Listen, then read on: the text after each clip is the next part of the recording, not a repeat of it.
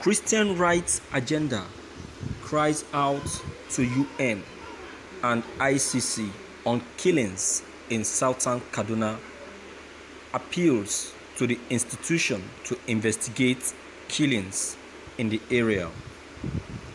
The Christian rights agenda (CRA) has appealed to the United Nations and the International Criminal Court (ICC) at The Hague to open investigations into the ongoing killings in southern Kaduna to avoid similar situation experienced in Rwanda. The group made the appeal in a statement by its interim director of publicity, Tom Chihemen, after a consultative meeting in Abuja, who lamented the continuous killings and annihilation of indigenous Christians in Kajuru, Chikun, and other local government areas of southern Kaduna. According to CRA, they have noted with concern the nonchalant attitude of both the federal and Kaduna state governments and said they cannot be absolved of complicity. Chihemen in the statement said, "This is heartened by the fact that both the president of the country and governor of Kaduna are not only Muslims, but have presided over government policies that did not protect the interests of Christians. It is time for the prosecutor of the ICC, Fatou Bensouda, to set up a fact-finding panel in order to end the pogrom before it is too late. What is obvious is that the Nigerian state has failed to protect the southern Kaduna indigenous Christian community, and the situation is deteriorating on a daily basis. In some instances, villagers have reported sighting helicopters dropping strange people and parcels in the bush, which they believed to be weapons for the terrorists ahead of attacks. The killings in southern Kaduna has all the semblance of the 1994 Rwandan genocide. The time for the ICC to act is now, before it is too late," it stated. He added that the group had taken judicial notice of the fact that the Kaduna state government under the administration of Governor Nasser El-Rufai has not only been silent over these killings, neither has he visited any of the destroyed villages, nor visited those taking shelter in various internally displaced persons (IDPs) camps in the area.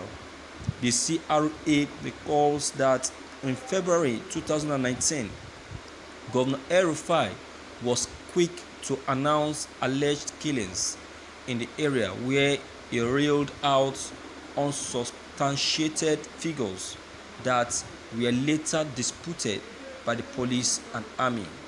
Yet the same governor who some months ago visited victims of banditry in Benin, Gwari, and even apologized for his government's inability to protect the people as the chief security officer of the state, has not found it worthy to do same to Christian-dominated southern Kaduna, where indigenous Christians are being killed almost on a daily basis.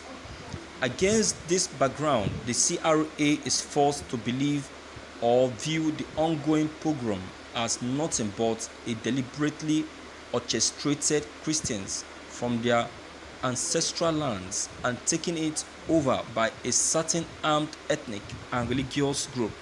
CRA commends the efforts of the leadership of the Southern Kaduna People Union, who have been proactive in responding to the needs of these helpless communities by rallying support and distribution of relief materials to the victims. Statistical information at the disposal of CRA indicates that from 2018 to date, no fewer than 15,000 Christian children, women, old and young, have been maimed and killed by armed groups alleged to be Fulani terrorists in Kaduna, Plateau, Nasarawa, Benue, and Taraba states, while the federal and state governments have been unable to protect them.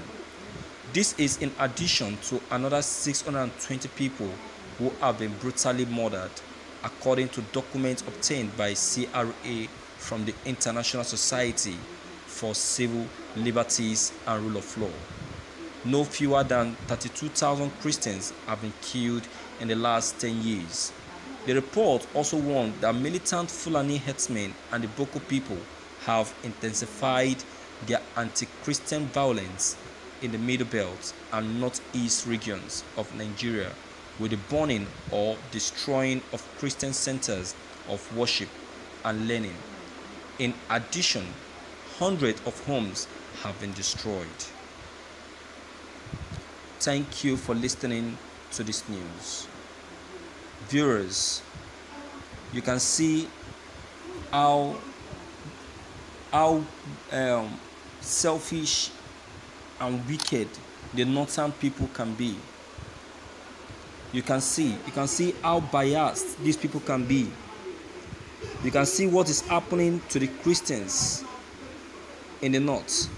You can see how these people are killing the Christians, and the president will be there watching, saying nothing about it.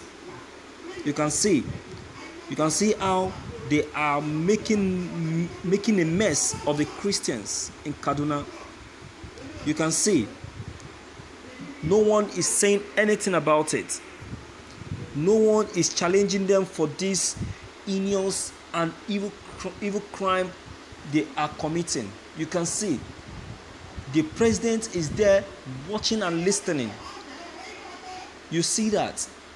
But then, if the same thing is happening to the herdsmen, if it were the Christians that are, or the Igbos that are doing this, that they are doing to the Christians in Kaduna State, you will see the president on his feet and on top of his voice lamenting and shouting, "Stop killing the Muslims, stop killing the herdsmen." Between 24 hours or even before 24 hours, you will see the president. He will release the militaries to stop the Christians or the Igbos from further killings. Not of recent, because of what happened in Delta State, because the Deltans were chasing the herdsmen away from their community, burning their huts. You see the move the president took.